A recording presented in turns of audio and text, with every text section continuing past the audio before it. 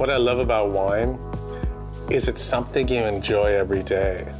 To open a bottle, share it with my wife or with friends, it just highlights a special moment.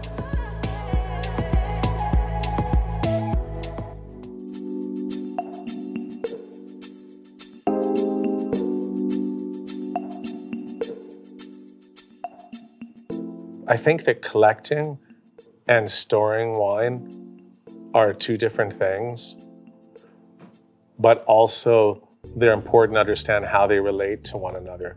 So collecting wine, you have to decide on why you're collecting wine.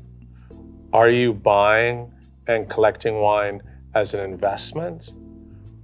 Are you collecting wines because you like certain wines and you want to have it available to drink on a regular basis? Or is it a combination of those things? And once you decide on that, then you need to come up with a strategy and understand what you're looking for and what you're buying. I know that sounds pretty broad-based, but it's really important to understand that rather than just randomly buying things. But really, in collecting wine, there's no right answer. You should just be buying wines that you want to have available now or later that you really enjoy drinking. Even with investment, I like to say, the first thing you should buy when you're investing in wine is a corkscrew. Because if your investment goes wrong, then at least you can drink the bottle. And as far as storing, of course, if you're collecting wine, you want to have the wine stored properly. And that means making sure that it's in a constant temperature of about 18 degrees centigrade.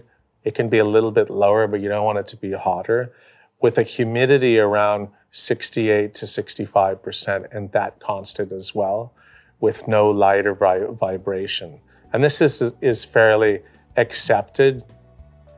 Of course, we all know that in early days, I remember when I was just starting out collecting, I didn't have a place to really store it.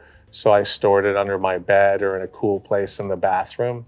But in any case, I think that collecting and storing has to be a dynamic thing. And as long as you start, you have to start. You can't just always say, oh, I'm not going to collect wine. I'm not going to store wine.